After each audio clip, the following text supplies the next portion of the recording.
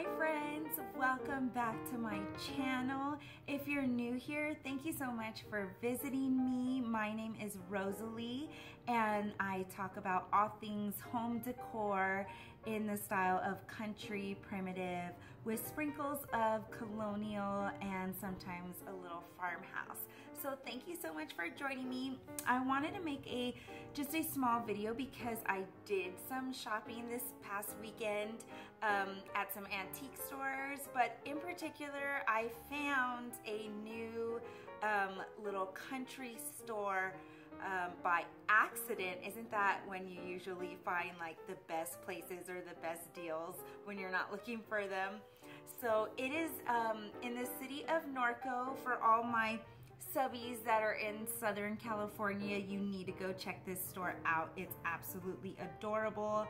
It's a good size and it has a good mixture of reproduction stuff, so reproduction like vintage stuff, a little bit of primitive stuff, but what I really liked is that they had I think about 4 vendors that sold antiques there as part of the store.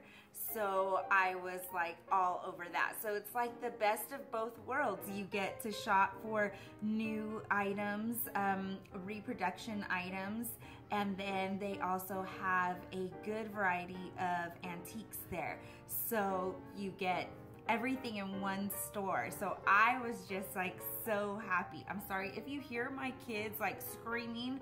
They're in the pool outside. They're chasing each other outside. So most of you know I have little ones and that's just life. So anyway, the store is called, I don't want to get it wrong, I have their cute little business card here, Country Rose Boutique. So that's the name of the store. There's 2 owners who are really super sweet and nice and welcoming, Lori and Brandy. So just kind of wanted to give their store a little shout out there. I understand they moved to a new location and we were in Norco because my son, who does English writing lessons, is, you know, he's 6 and he's growing like a weed and he's been doing writing for a little over a year now, so he needed new paddock boots and like a writing jacket. Kind of looks, you know, like a little blazer. He has another competition coming up in September, so I'm sure I'll post some pictures, or maybe if you guys are interested in seeing some family vlogs, kind of like what we do on an average weekend, let me know in the comments below and I'll see if we could start filming some of those for you, just so you could kind of see what we're up to normally, like on a normal weekend. So we were in Norco and I had to go get him you know, his boots and his writing stuff, and you know, we love that town. We go to tons of rodeos every year there, so it's a fun little city. So we were, you know, we left the store where we had purchased his writing gear and I just happened to turn and look and I saw this little boutique and it was open and I'm like, let me go see, because if you've all been following me or are a regular subby, not too long ago, my favorite country store in downtown Covina closed after 30 years. And so I was kind of on the hunt for, you know, new country primitive type of stores, because they're just not in abundance over here on the West Coast, as I am sure they probably are on the East Coast. So I was just like, let me just go stop and look inside and see if it's worth it. Well, my husband said, after about 10 minutes and you didn't come out, I knew that, okay, she's having fun. She found a new little store to shop at, which I did. So I have a small haul from that particular store for you. However, if you all are familiar with shopping at antique stores and stuff, or places that sell like vintage antique items, a lot of the times they'll have like the price stuck or, you know, just like hanging from the item, and then when they write up the receipt, they'll pull it off and like kind of tape it to their like handwritten receipt, which I think is what they did, because I don't have price tags or anything or stickers on them anymore, and I can't find my receipt. But so I won't be able to, I'm sorry, I won't be able to tell you how much I paid for each individual item, but I can tell you that the most expensive item was like $23. So I didn't spend more on one particular item than that. So there you go. I'm sorry. Next time I'll be more careful with my receipt. But this, I'm not gonna call this a fall haul because it's not necessarily like fall decor. These are items that when I go antiquing or you know, even to a store like this that has like a mixture of new and vintage stuff, these are like staple pieces that I always buy, like always, because I know I'm gonna stick them somewhere or I'm gonna use them year round, all the time, just for that primitive country touch. So I was looking for stuff, more of these items for fall. However, they're gonna be up in my home or on my front porch all year round. So my items kind of just like migrate all over my house depending on how I'm styling everything. So let's get into the little goodies that I got. Okay, first thing I want to show you guys is this vintage like mixer, handheld mixer. This is how they used to do things when, you know, before KitchenAid, I'm sure. But I thought it was so cute, and I happen to always like just gravitate to things that have red handles. I love using red, in particular that like colonial barn primitive red, so not like a deep bright red, but you all who know country primitive decor know probably exactly the kind of red that I'm talking about. But anything red with red handles, I'm like, ooh, what's that over there? So just wanted to show you. It's like has this red and like this, it looks like a cream, and of course it's old and used and chippy, and that's the kind of stuff I like. And then it's like, of course, like rusty, and then it has a red little handle right here as well. I'm trying to get it for you.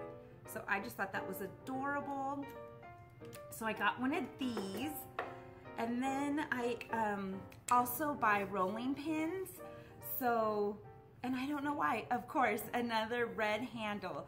So it's like used and chippy, and I could tell it's original paint. It's not like painted over. Sometimes if you get a newer rolling pin, like if you see one in an antique store, you can tell that it's not really aged, but they try their best to like make it look aged, and they'll like spray paint in and kind of sandpaper it to make it, give it that distressed look. But I could tell that this one is original paint and it's just chipping off. And the rolling pin is in good condition. Here's the other end.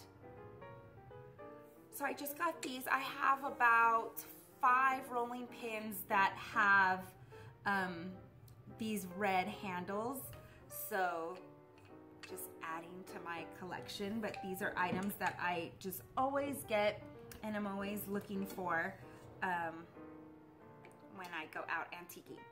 And then I got this white with black trim enamel bowl. See if you can see how deep it is. It's about 3 inches, I would say, 3 inches deep, and it's a really good size. Of course, it has the little hole here that you could hang it. I have a couple of really large ones hanging in my laundry room, and then I have some scattered and sprinkled throughout my porch area. And then with the seasons, I change them out depending on the color of the trim. So I needed a black one for fall, or I wanted a black one for fall, and so this is what I got. And I have a, which I'm sure I'll be posting photos on Instagram when I have my home decorated for fall, after I post my fall home tour on YouTube. So I don't usually like to give sneak peeks before I do the tour, but after I'll give close-up shots of little vignettes that I've done throughout my house for fall on Instagram. So I got this. I do have a dry sink, so I'm probably gonna use, in fact, I brought it out here to kind of give you an idea what I kind of do for fall. So here is, I did not buy this weekend. I have this, I've bought this maybe 2 or 3 years ago, but it's this gorgeous white enamel with black trim pitcher. And so what I was thinking of doing was just setting it in here on my dry sink in my master bedroom, and just, you know, filling it with fall foliage and sunflowers, and maybe a few little decorative picks. I know I have some, and then I don't know if I'm gonna put any decor in here. I might, maybe some dried up like rose hips, or small little pumpkins with some fall leaves. You guys kind of get the idea, but I love enamel like this. So there's that. And then speaking of enamel, I saw this and I loved the size. I have maybe like 3, 4. So around 4 vintage enamel coffee pots or tea. I don't think these are tea kettles because I think they're a little big, but they're like coffee pots or coffee kettles. And I spotted this just sitting by its lonesome on the floor there, and I was like, I have to have that. So here is this very large enamel, black with like little white specks. I don't know if they call this like a certain type of finish, or they did back in the day, I don't know. But and then the little lid comes off. It's in really good condition inside. But what I like to do with these, what I'm thinking about doing with this one in particular, and it has a red handle with some black here. It kind of looks like it was made to look this way, but I didn't mind. They did a pretty good job, so I didn't mind. And there's that. I don't know if you can see down there. But this size is, the size of this is what caught my eye. For larger ones like these, I could put them on the porch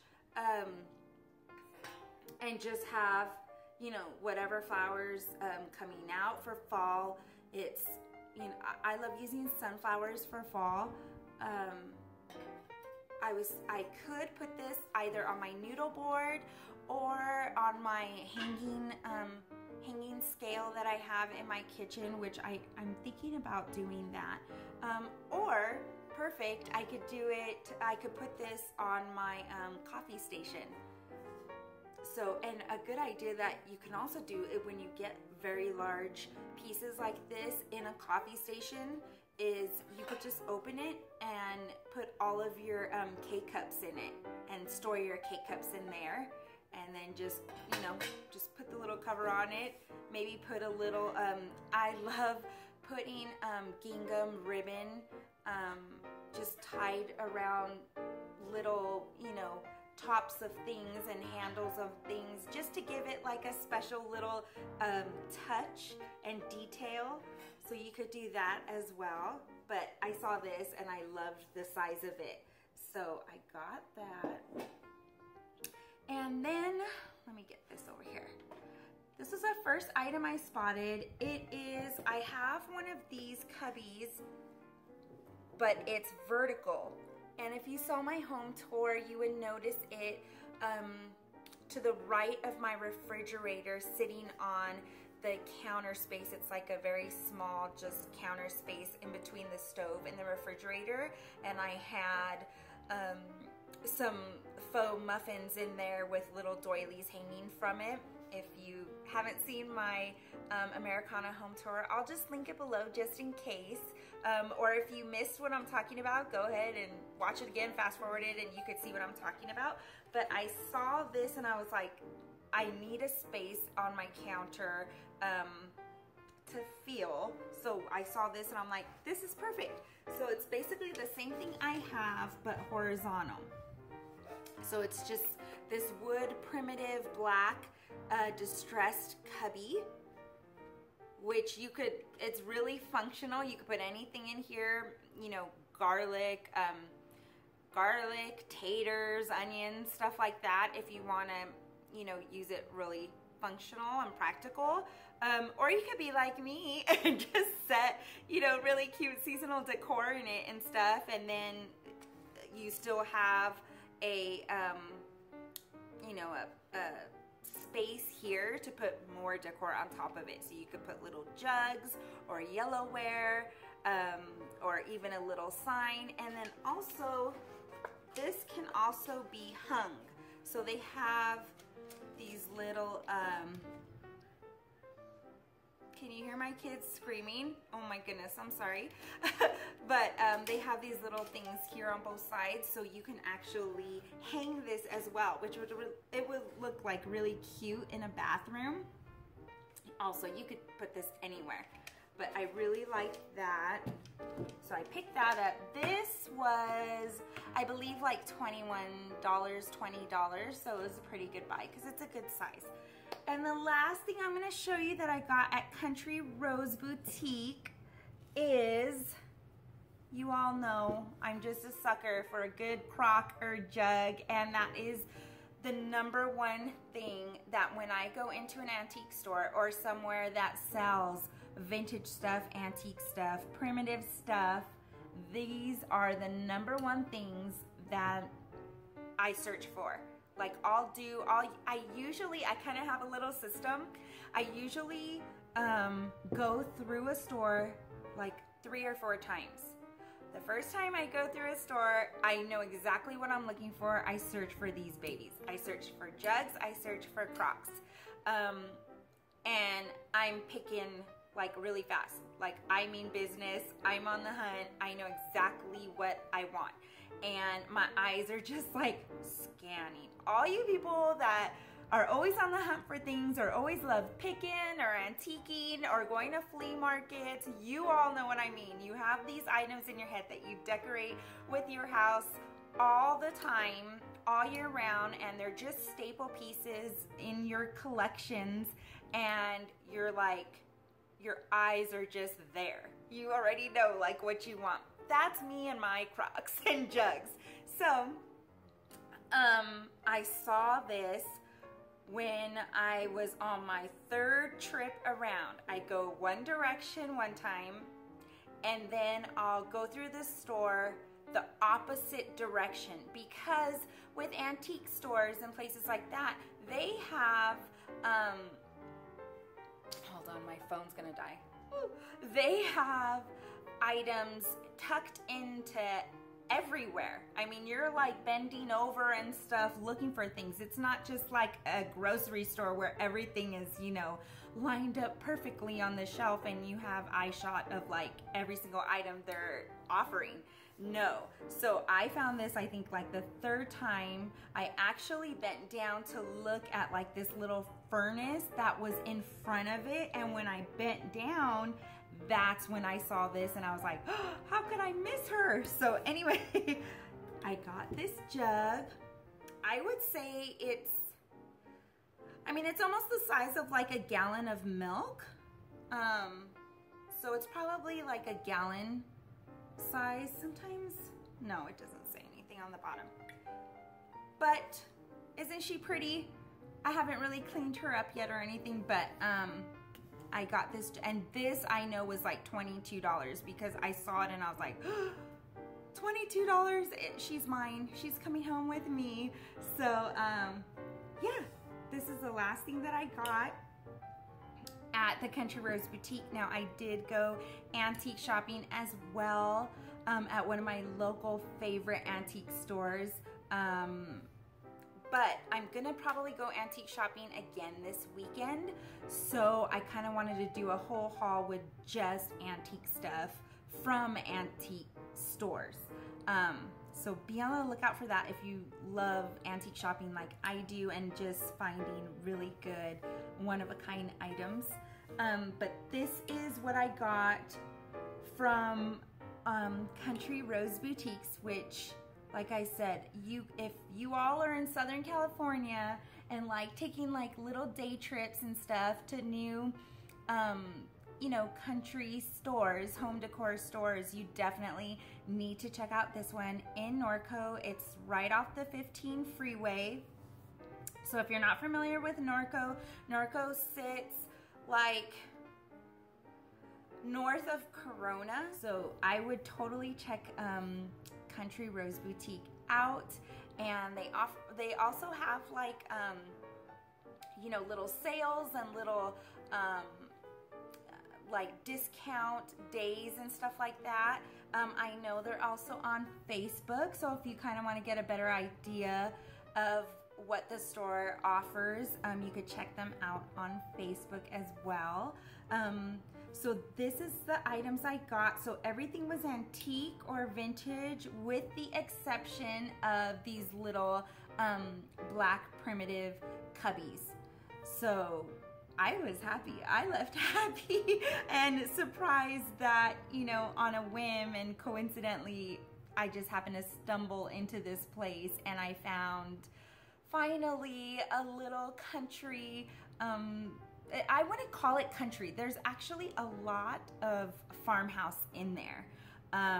But because they have these vendors there, these small booths, there in the back of the store, sorry, I have an itch, in the back of the store, they offered, you know, all these little pieces that I always look for. So I was really happy, love that store, definitely gonna be visiting again and again. So I'm so happy that I found it. So be on the lookout for next week. I hope to load up and shoot another video just geared towards antiques, and I'm done. Thank you so much for watching. If you're not subscribed, I would love for you to join my YouTube family, and thank you so much again for your time and for all the love and support. Take care. God bless. Bye-bye.